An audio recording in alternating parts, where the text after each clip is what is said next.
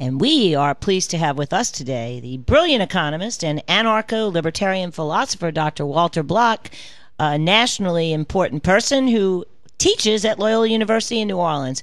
You can also catch him at walterblock.com. And I'm going to introduce him by reading something from his recent writing, Radical Libertarianism, Applying Libertarian Principles to Dealing with the Unjust Government. Late one night in Washington, D.C., a mugger wearing a ski mask jumped into the path of a well-dressed man and stuck a gun in his ribs. "Give me your money," he demanded. Indignant, the affluent man replied, "You can't do this. I'm a United States congressman." "In that case," replied the robber, "give me my money." Dr. Block? Yes. I love that, Dr. Block. Thank you. You're very kind. Thank you. How you doing? Oh, hanging in there. That's good. So what's going on in America right now? Well, lots of interesting things. We're having a little depression. We're having a little oil spill. Yes. So you would classify this as a depression right now? I think so, yeah. And why? Why is that?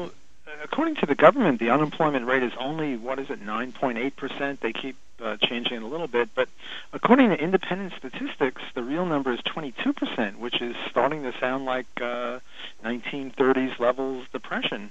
And what was the unemployment rate in the 1930s? Well, it varied, but it was up in the 20s. And there are some unemployment rates even now that are in the 30s and 40s, like, say, teenage black males. Their unemployment rate is always double or triple the unemployment rate of other people.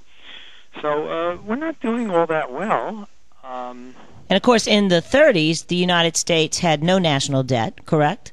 Much lower. And we were an exporter. In other words, we were able to feed ourselves. We didn't import food. Well, I don't think there's any problem with that, although they did have the Smoot-Hawley tariff in the 30s, which we don't have now. Well, we have tariffs and we have protectionism, but not as bad as the Smoot-Hawley tariff. And I congratulate Obama for not doing that. I'm sure his union types would love nothing better than that. Although we do have the Jones Act, speaking of the BP oil spill. There you go. Which is sort of like that. The idea is that the Jones Act requires that only U.S. ships do certain things off our coasts, like help with oil spills. Right, Yeah. and so all these big giant ships that have offered to come suck the oil up at the source have been refused entry under the Jones Act, which Obama has not lifted. Correct? Absolutely correct. Yeah. And of course Bush, for all his faults, lifted it, I think, 2 days after Katrina. Oh, I didn't know he did that. That's yeah, he did. Oh, bless him. On the other hand, he. on the other hand, we don't want to let Bush off too easily. Oh no. Because FEMA played roughly the role of the Jones Act. Namely, FEMA wouldn't allow all sorts of like hospital ships and people to come and help us.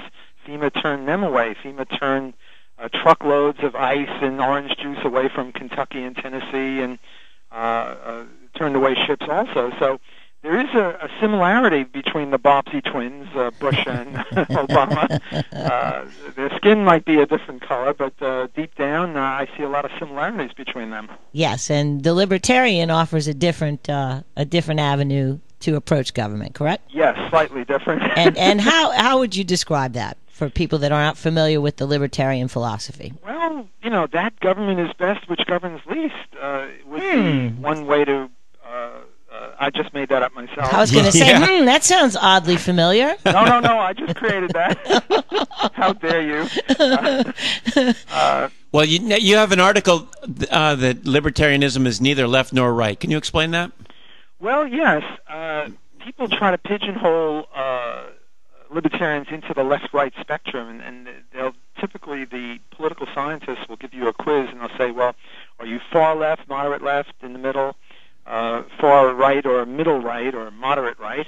And there's no place for libertarians to go, because on certain issues libertarians are more leftish, or lefties are more libertarian. On other issues, righties, conservatives, are more libertarian. And on foreign policy, they're both very different than libertarians, at least of the Ron Paul variety. For example, on economics, conservatives, right-wingers are not all that bad. Like if you look at the Wall Street Journal, sometimes called the Wall Street Journal, they're pretty good on economics, or at least they're not awful.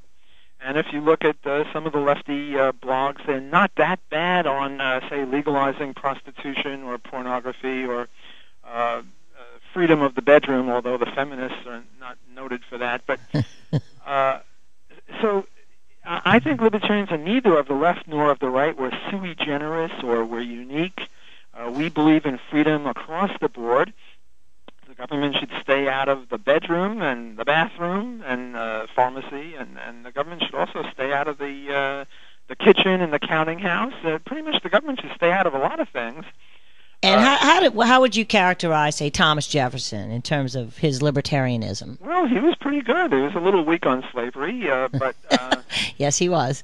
But apart from that, and pretty much everyone in the 18th century was a little weak on. And I don't mean to deprecate the evils of slavery by saying a little weak. I'm just being silly here.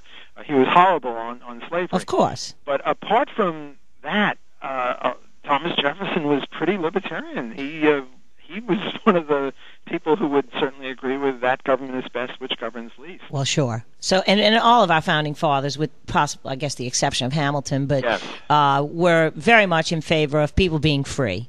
And free to make their own mistakes, free to succeed without the government reaching into their pockets and their bedrooms and everything else. Right. Yeah. So, and now we see the government even wanting to have. This week we got electronic health records come 2014, where your records will be available to the government, who by then I'm sure will have complete control of health care and decide whether or not you drink, smoke, eat, do whatever too much to qualify for the surgery that you need. And so all of your records being integrated and placed in the hands of Big Brother, which is certainly antithesis of the libertarian viewpoint. Absolutely. Libertarians stand for freedom and individual responsibility and initiative, and we're against the nanny state, which, for our own good, does all sorts of things.